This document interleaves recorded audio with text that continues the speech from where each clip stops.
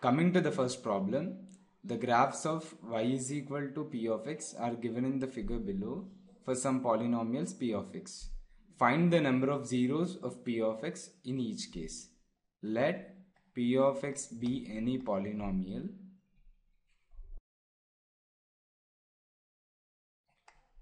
the number of points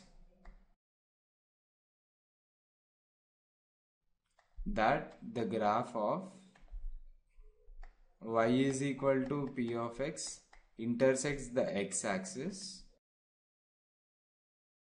are called zeros of the polynomial p of x. So if we observe in the first case, the graph y is equal to p of x does not intersect the x-axis.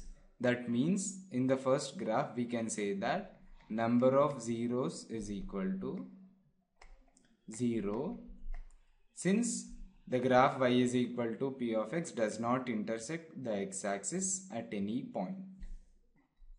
And coming to the second case, the graph y is equal to p of x intersects the x-axis at one point, which is this one. Therefore, number of zeros of p of x in the second case is equal to 1, because the graph y is equal to p of x is intersecting the x-axis at one point. Coming to the third graph, the graph y is equal to p of x is intersecting the x-axis at 3 points. This is 1 point, this is 1, and this is the another.